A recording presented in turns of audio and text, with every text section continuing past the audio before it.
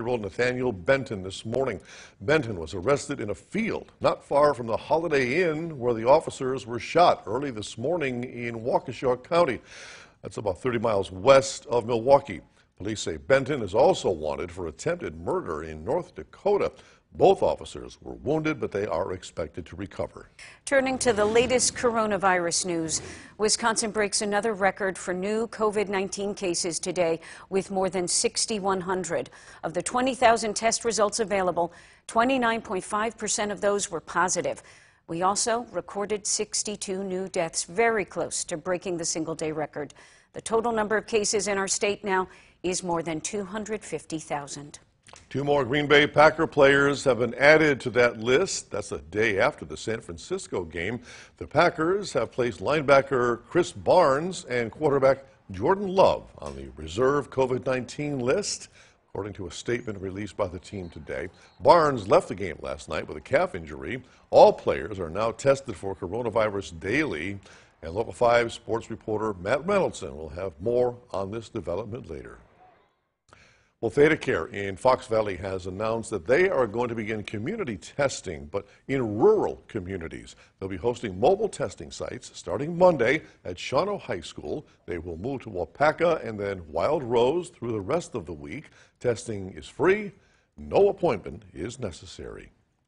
Well, Marinette County opened their COVID-19 community testing site today, and if you missed it, there are 2 more days you can go to get tested, November the 20th and December the 4th. The county will be testing at the Marinette County Highway Shop. That's in Peshtigo. Testing first come, first serve, so they ask that you prepare to wait some time.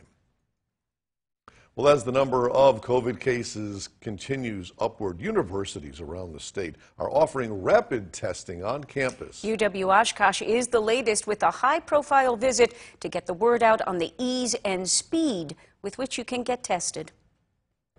Rhonda Fox in Oshkosh. UW-Oshkosh is the latest campus to become a federally supported surge testing site for the Oshkosh community and will also use new technology. U.S. Surgeon General Jerome Adams and Wisconsin DHS Secretary Andrea Palm toured Wisconsin's latest surge testing site. UW-Oshkosh is one of 13 surge testing sites across the university system campuses.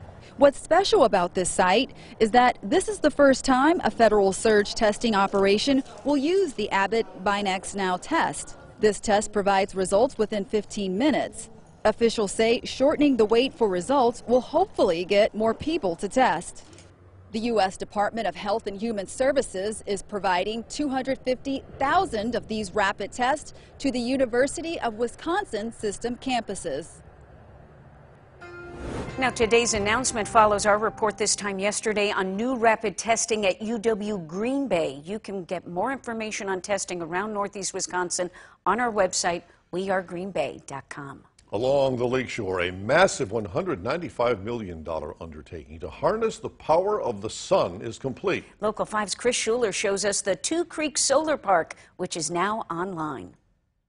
On 800 acres of land along the lakeshore, solar panels for as far as the eye can see. It's among the largest that I'm aware of in the Midwest at this time. It's the Two Creeks Solar Park, a facility built in part by WPS to harness the power of the sun and to reduce carbon emissions. By 2050, our goal is to be net carbon neutral for the generation facilities that we operate. This is the first large-scale solar project built in the state, a joint effort between WPS and Madison Gas and Electric. Ground broken last August. It uses 500,000 solar panels producing 150 megawatts of energy, enough to power 33,000 homes. Just like your wrist will rotate left to right, the panels will follow the sun from sunrise to sunset every single day. Each of these panels weighs roughly 40 pounds each, and they're expected to keep collecting the rays of the sun for the next 30 years. Cullen says this is the first of 2 solar facilities to be built by the 2 utilities. Another, Badger Hollow,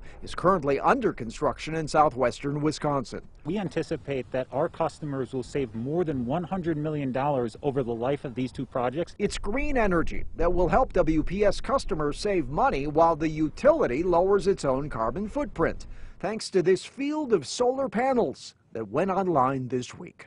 In Two Creeks, Kris Schuller, Local 5 News. WPS says the cost to build the solar park dropped by about 80% in the last 5 years.